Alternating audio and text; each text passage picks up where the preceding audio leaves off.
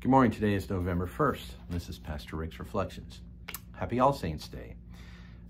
We use this day to commemorate the significant saints within the church, but also to remember all deceased Christians, both the famous and the forgotten.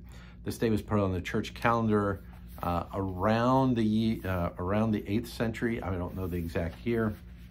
Of course, we also have some individual days, as we talk about them some here in the Reflections. This is a day we remember all Christians who have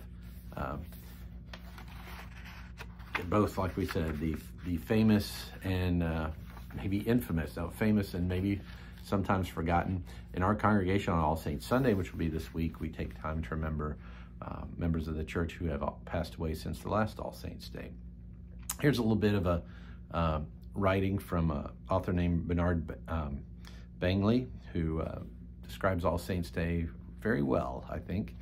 Since there are many more Christian saints in the 365 days of the year, this day is set aside to honor all of them.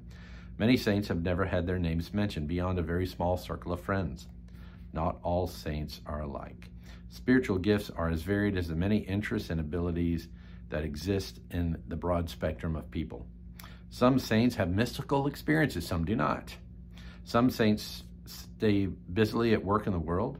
Other saints have neither the energy nor the social skills for that. Many saints have no idea that they are saints. One saint will rediscover the value of tradition, while another saint will open new doors of innovation. Each life has a purpose and fits into God's grand scheme, the way plants, an oak or a trillium, grow in a forest.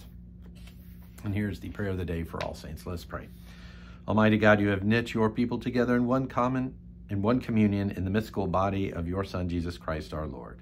Grant us grace to follow your blessed saints in lives of faith and commitment, and to know the inexpressible joys you have prepared for those who love you.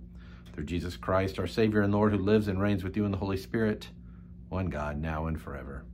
Amen.